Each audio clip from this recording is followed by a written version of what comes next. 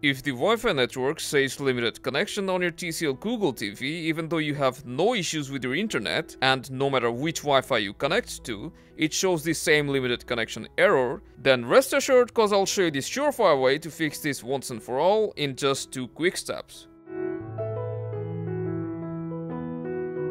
First, we will start by restarting our TV and our router, as this may fix some minor glitches that is causing this problem.